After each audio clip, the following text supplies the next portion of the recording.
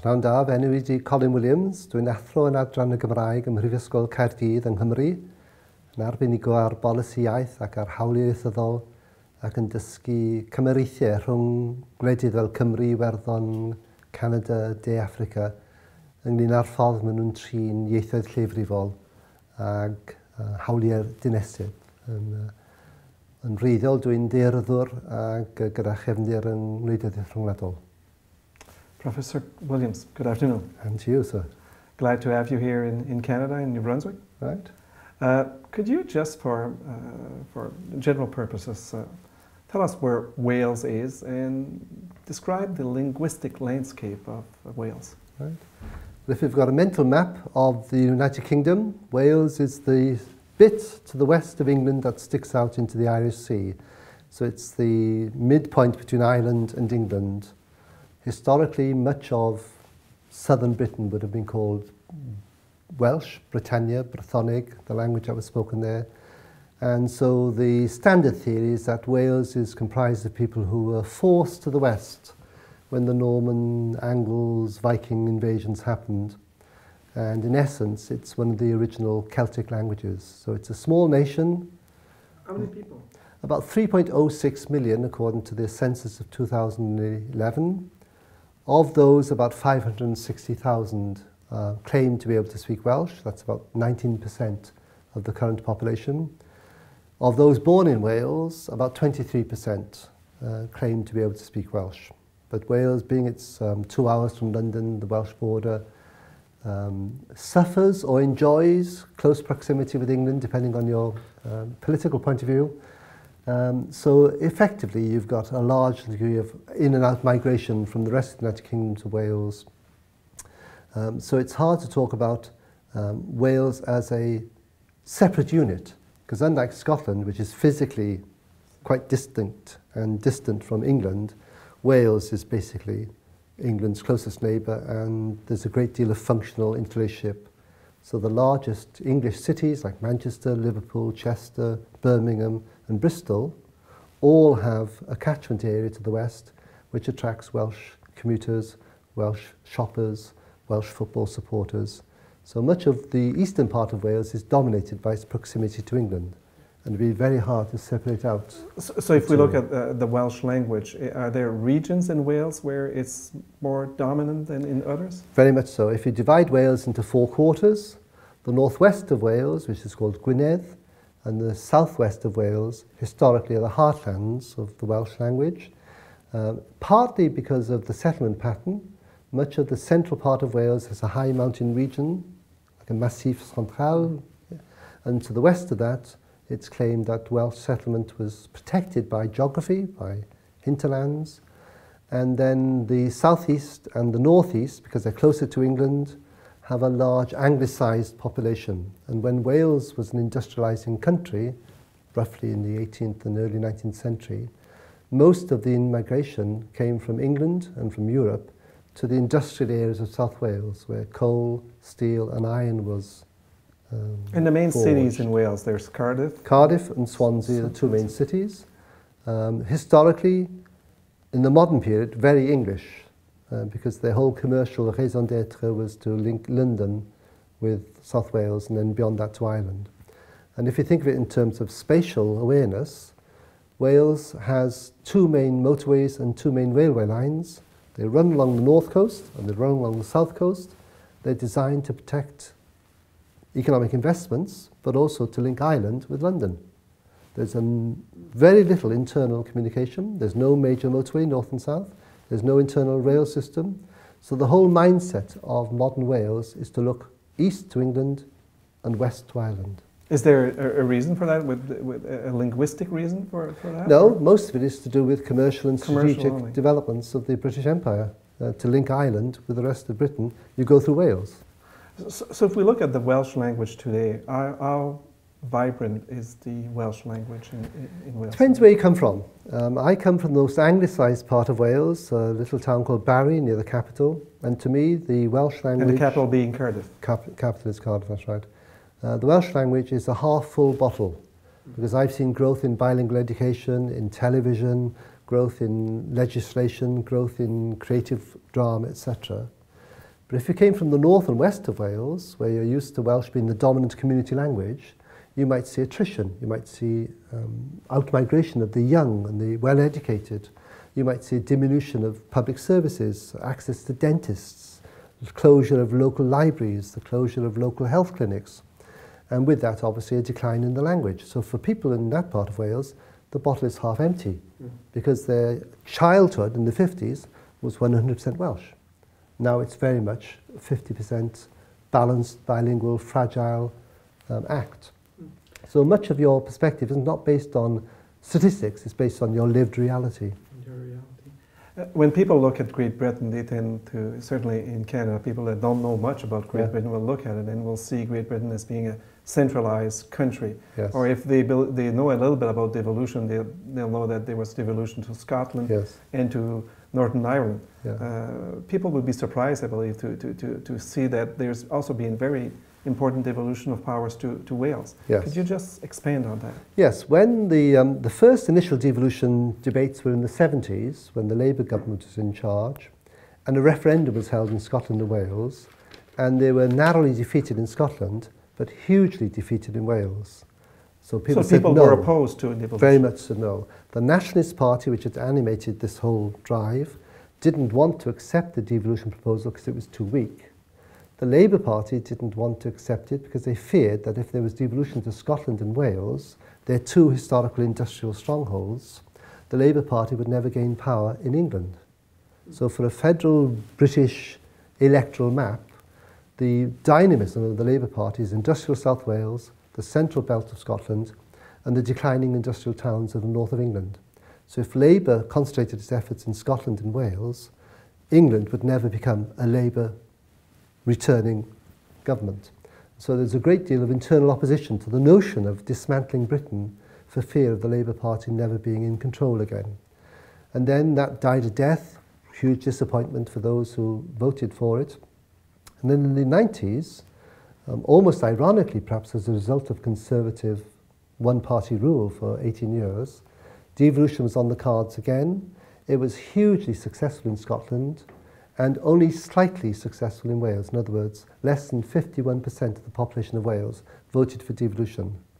But interestingly, Welsh speakers voted for devolution 7-1, because they saw devolution as an opportunity to become self-governing, along the road to freedom of independence. And they also saw a European argument, that the 100 nations of Europe, the small nations, the unrepresented nations of Europe, if you like, Catalonia, Basque, Flanders, Wales, Scotland, could huddle together in a regionalised, reformed federal European state. And so there's a huge European emphasis on devolution. It wasn't just about British constitutional tinkering. It was about reinventing, if you like, le sans drapeau de Europe. It was a revitalisation of European diversity. So devolution, as we know it today, happened in around 1999. And powers were granted to the Assembly in Cardiff. In Scotland, you had a restitution of the Scottish Parliament, which was united into the two crowns in 1707. But in Wales and in Northern Ireland, national assemblies, not parliaments, were instituted. And there's a difference between the two? There is, because in Scotland, by restituting the Parliament, you could have primary legislative powers. Whereas in Wales, you had secondary legislative powers only in the first tranche. Then, because the Assembly proved its own ability to handle certain policy fields, the Government of Wales Act, which was a 2006 Act, United Kingdom Westminster Act, identified 20 policy fields which over time could be gradually transferred from Westminster to Cardiff. The argument being that until devolution had embedded itself, it was an experiment, but over 6 or 7 years it had proved itself eminently workable. And because you had a Labour government in power and a Labour government in Cardiff, there was a great deal of modus vivendi, that there was an operating system. So gradually there was an assumption that education, language, roads, town and country planning could be devolved to Wales, and primary legislative power relating to those fields could also be instituted. So in language and education, primary legislative power has been devolved to Cardiff.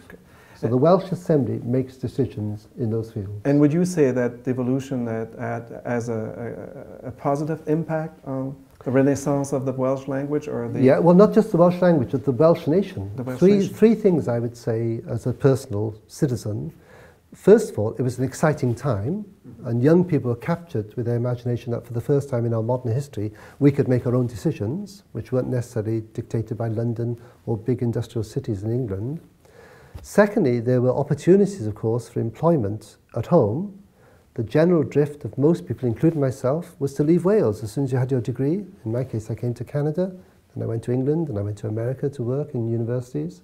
So there was an opportunity at least to create a slightly more vibrant Welsh economy, mainly in the public sector initially, but also in the creative design, in television, in the arts, and in the commercial side of life.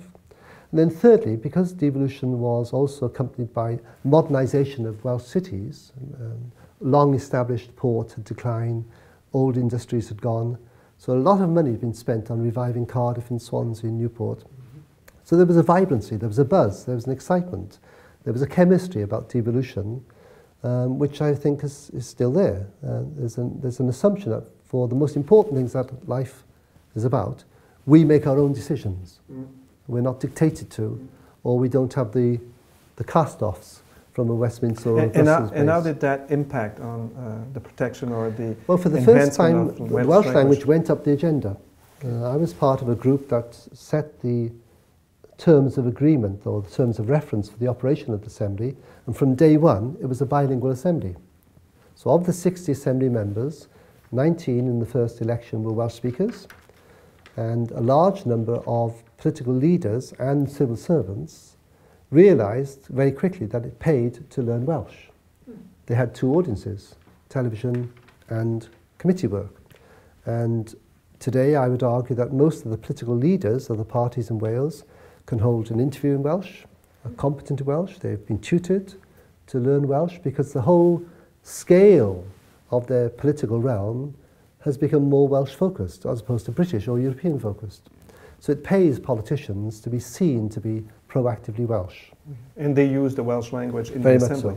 Very much so, in committee work and in civil service work, etc. And in education, if we take education for example, how did that change the use of the Welsh language in education? Well, that happened prior to devolution, but in the 1950s and 60s, most Welsh medium schools, the equivalent of your immersion schools in parts of Canada, were very much parent-driven.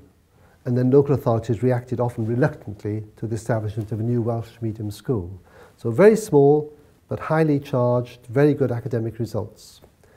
But then under the Conservative government in the 1980s, who were concerned that English culture was being diluted by immigration from the new Commonwealth, from Europe, from the rest of the world, a national curriculum was established in England and Wales, which had 4 key subjects: English, mathematics, a science subject, and a core humanities subject.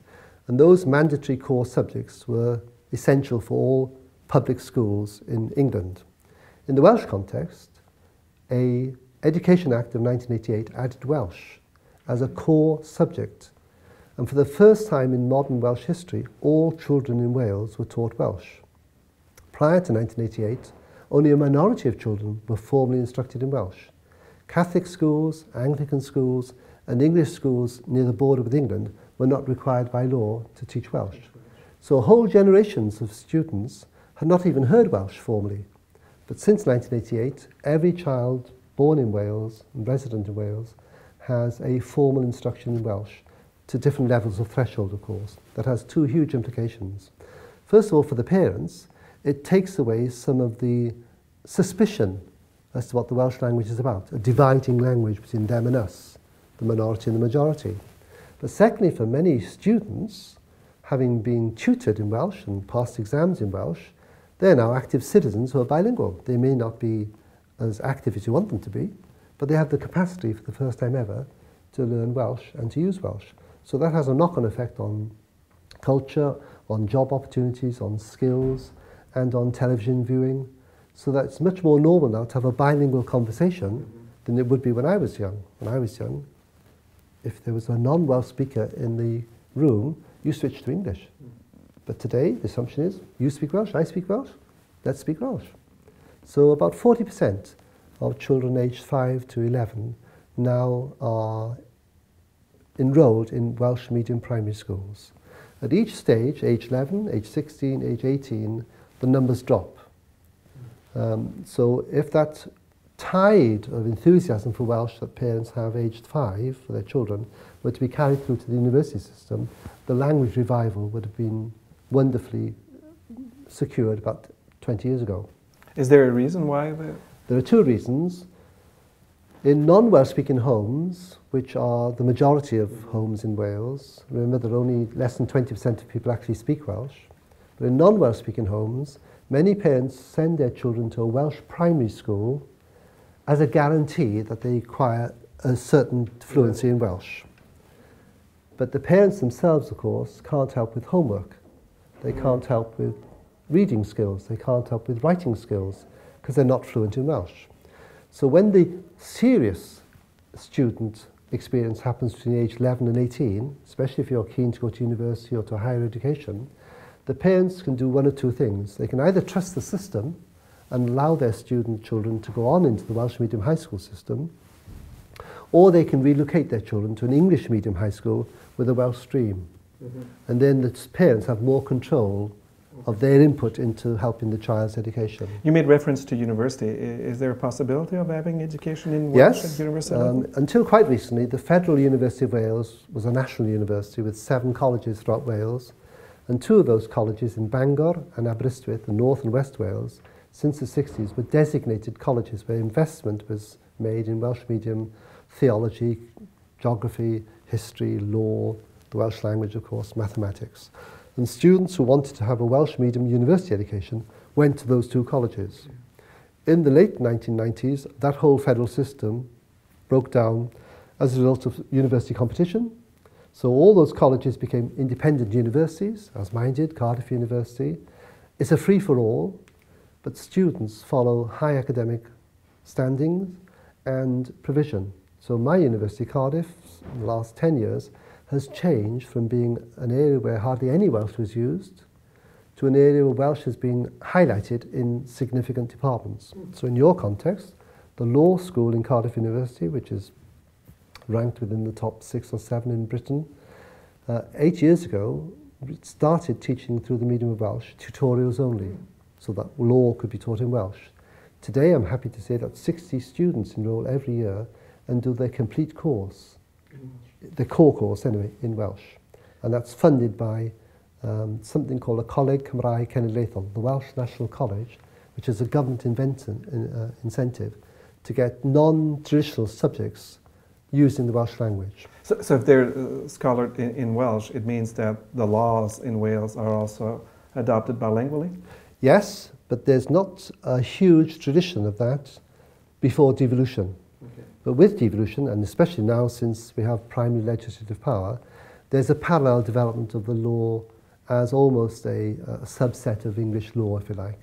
And students will want to go into private practice and to use their Welsh knowledge in the delivery of services in the legal profession. Can you use the Welsh language in court? Yes, in 1942, right in the middle of the Second World War, the UK government passed a Welsh Language Courts Act, which gave the right to jurors and to a trial by jury in Welsh.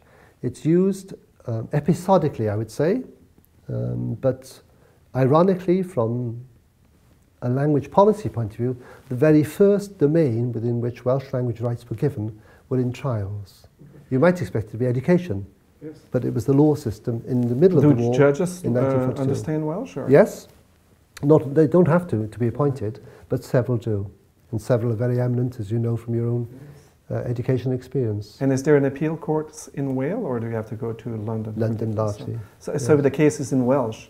Yes. If you appeal to London, yes, how do you deal with it in London? Well, often there hasn't been a large tradition. The tactic in the 60s was if you were convicted and you made an appeal, you could be tried in Carnarvon in North Wales or in Cardiff or in South East Wales generally, and arrangements would be made. But outside that, no such arrangements are obliged in London. Now there's also, I believe it's called the Welsh Language Act. Yes. Could you just elaborate a little bit on that? Most of the, unlike other Celtic countries, I would say Ireland and Scotland and Brittany, most of the activism for the promotion of the Welsh language has come from parents, from student bodies, and from very well organised civil society action groups. So there's a huge history of protest, of resistance against the state in Wales, a very radical socialist tradition, you might say, and increasingly perhaps in the modern period, nationalist as well. In the 60s and 70s, there was a strong movement to have Welsh language legislation to protect the rights of parents to have their children educated in Welsh medium schools by local authority. Rather than the local authority decide, the national government, the British government, should protect the right of, the anticipated right anyway, of parents to have their children educated in Welsh. And so there was a strong pressure right throughout the 60s and 70s to have a Welsh Language Act. 2 bills were presented by members of Parliament in the 70s, and that took quite a lot of attention, but they were never passed. They were private members' bills. But in 1993, the Conservative government passed a Welsh Language Act, very much supported by Welsh Conservatives and by a cross-party Welsh MPs select committee. The 2 provisions of the Act were to establish a government promotional body called the Welsh Language Board to promote Welsh activities in the public sector and across the domains of leisure and youth, but not the private sector and not the voluntary sector. And then to guarantee the development of a whole swathe of bilingual public services in the health, education, local government, tax, and other domains, a language scheme was introduced, and this is a negotiated programme of action between a local authority, an institution, a public body, and the Welsh Language Board, who proctored and regulated the scheme. It was agreed over a period of time, and they were tutored how to prepare the schemes by civil servants in the Welsh Language Board. To date, about 552 schemes have been established. Some of them are in their 3rd iteration, because they last for a set defined period. And they've been working fairly well? From the citizens' point of view, they've been exceptionally good because they've normalised the Welsh language as a vehicle of communication for public administration in Wales. And there's been parallel... For the standard of services? Yes. There's been a parallel development of training civil servants, local authority, health authority people to develop Welsh. In the more higher percentage parts of Wales, where 60–80% of people speak Welsh, which is North and West Wales, the language schemes are hugely comprehensive. They cover everything that the local council does. Everything, health... Everything. But in the South and Eastern Wales, where perhaps less than 30% of the population speak Welsh, there's a more limited set of agreed criteria which have to be fulfilled. I did a study of this with others, and we found out that the schemes were largely influential in changing attitudes and behaviour of public servants and citizens in demanding services, but they were inconsistent in their application and implementation. So you couldn't guarantee, you didn't have a right that a public servant would always serve you in Welsh. Typically, there'd be a whole litany of excuses that I'm sure you're familiar with as Francophony in Canada, why a service wouldn't be fully available. But when it worked well, it worked exceptionally well. The difficulty, of course, is that the language schemes themselves were geographically and institutionally limited. So you might have 2 institutions in the same town operating a different scheme. So the citizen didn't know how far to progress their complaints or their expectations. So the Welsh Language Board had a complaint system which did work very well, but it was a non-elected, quasi-non-governmental body, a quango, of which there were many under the Conservative government. And the Welsh Labour government, in the middle of the 2000s, 2005, declared that all the 9 quangos that had been established by the Conservative government in the 1990s would be abolished. So they included big developments like the Welsh Economic Development Board, which attracted inward investment from America, Germany, China to Wales, but was not a publicly accountable body in the way in which a Department of the Economy would be. It abolished the Welsh Tourist Board, and it set in motion the argument that the Welsh Language Board would be abolished in time. And as a result, the language schemes began to slow because elements within the system were just waiting for the board to disappear before investing in new training schemes for staff or in implementing new services. The one element of the service which wasn't covered by the Welsh Language Act by law were the crown bodies of the UK departments of government, the Home Office, the Foreign Office, the big departments of welfare, of pension, the police service. But they could voluntarily submit themselves to produce a voluntary language scheme, and the Welsh Language Board spent a lot of time nurturing this and asking for minimal services to be provided for prisoners, for pensioners, for insurance, for accident insurance purposes. And so for the first time you had a Welsh passport, a passport which was English, Welsh, Gaelic and Irish, as a result of this pressure brought to bear by language schemes. If you were a prison officer or a prisoner, you had rights of duty of expectation that some of your information about prison life or about health and hospital life could be guaranteed by these big departments of state. So that was a big plus. So the Welsh language appeared over time to be normal, which was exactly the whole point of the scheme. The difficulty, of course, was that there was not a minimum national standard.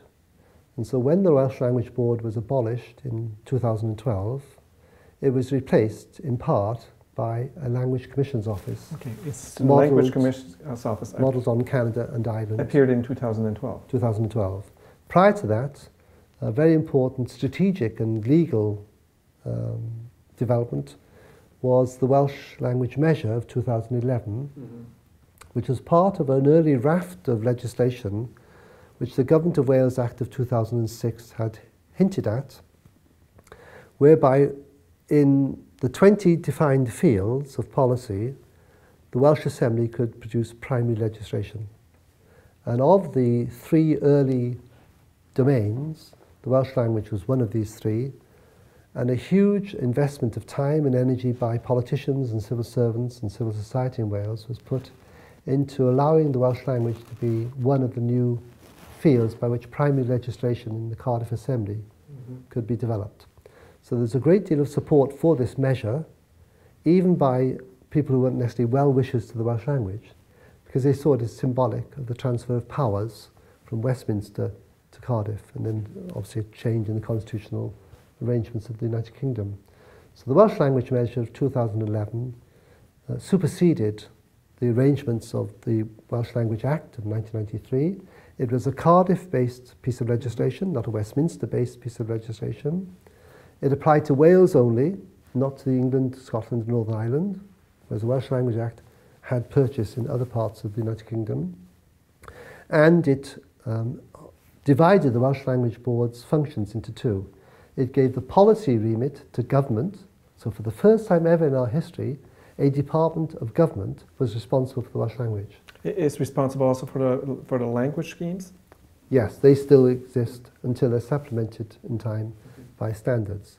And it created a Welsh Language Commissioner whose functions are fairly similar to the federal Canadian Welsh official languages, but without the bite, without the real teeth that you might have here. In what words? She doesn't have any powers to bring the department to court? Yes, she does. She does. But how does she doesn't have any? By taking, there's a case just this last week where the national insurance schemes in Britain weren't obliging the language schemes, in other words, they were not fulfilling their duties.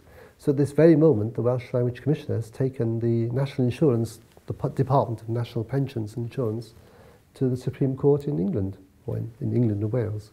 But why are you saying she doesn't have as much teeth as the Canadian Commissioner? Well, because you'd expect a language commissioner to defend rights. Yes. And unfortunately in Wales, we have no rights. We have expectations, we have freedom to use Welsh, we have the recognition that Welsh is an official language for the first time ever, but there's no suite of defined rights that can be pointed to. So the citizen is not empowered to say, these are my regulated rights. Are there any definitions of freedoms and expectations? There are rhetorical discussions about what freedom means, but there's no defined set of rights for the individual at the moment. But part of the Welsh language measure's long-term implication is to develop a suite of rights in time. And if you understand the hegemony of the English language and English court system, you realize how reticent lawyers are to develop a whole new field of law without political and judicial backing. So it's very much a softly approach at home, whereby the next generation of people may very well have defined language and educational rights. But historically in Britain, as you know, certainly in England and Wales, individual rights to language have not been well received. Although there's been a huge debate about it under different agendas, the equality legislation is the best example, the human rights legislation, the European human rights legislation. The judicial system in Britain, certainly in England and Wales, is very cautious in speculating about what these rights might be, even though politicians and civil society have presented draft bills and draft pieces of legislation that politicians in time could adopt. But I see the next generation of politicians in Wales obliging specific rights for education, for health care, for delivery of public services. So I'm very hopeful that in my lifetime there'll be a basic fundamental suite of rights that can be acted upon in the courts if they are ignored. If I was going to ask you, towards a conclusion, what are the strongest parts of the Welsh language management scheme and its weakest part? Right. What would they be? The weakest part is that we are facing the most powerful language in the world, English. So the social psychological normalcy of a British citizen is to assume English is sufficient. And if you were to learn another language, far better to learn French or Italian or Chinese or Japanese. Why waste money, investment and time on a dead language, Welsh? It's not dead, it's vibrant. So I see the weakness being a social psychological adjustment to the reality of lived bilingualism.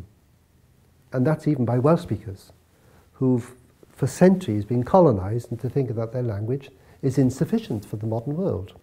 So if there is a weakness, it's a weakness not to take for granted what's already available. Were all Welsh speakers to take the opportunities already available, there'd be a huge vibrancy. But if I take you to one example, banks have ATMs machines, which are available in Welsh and English, also in German and French and Italian. Only 7% on average of Welsh speakers operate the ATM in Welsh. Why? They fear that if they make a mistake, they lose their money. Now, you and I would say that's irrational, but this is normal behaviour. If English is so dominant, any deviation from that hegemonic position is a risk. So a whole generation of people, younger than 30, have to be taught to trust the system, being bilingual. So the second weakness then is the weakness of the capacity of people who operate the system to provide a sufficiently equally balanced, high-quality service which satisfies the customer. Because a rational person, if they deem the Welsh version to be inferior to the English, even though by law they should be equal, but if the actual experience, the lived reality, is secondary, you switch to English. And that's quite logical, because who wants to be given a poor service or an inconsistent service? So that's really the weakness to me, social psychological and lived daily reality in anglicised areas.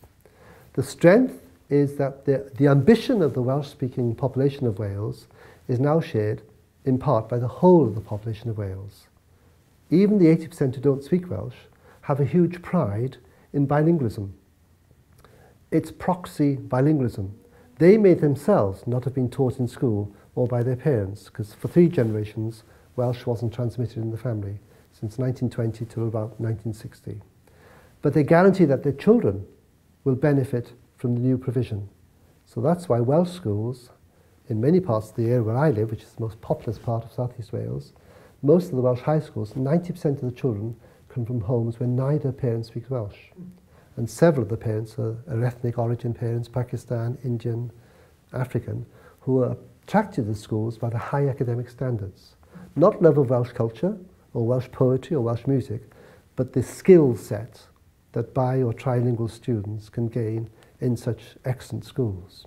And that bodes well for me for the future, because instead of being a minority language, it'll be a language of choice for a diversified population.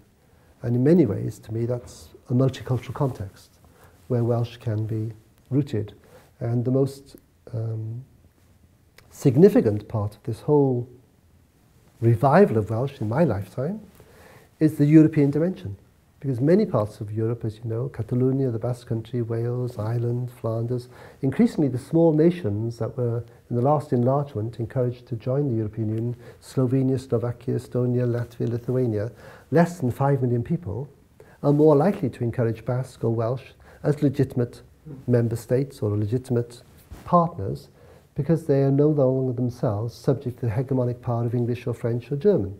So this unity and diversity rhetoric of the European Union can hit home and give us some advantages, that we're no longer just seen as England's poor neighbour, but we're part of the rich tapestry, if you like, of European heritage.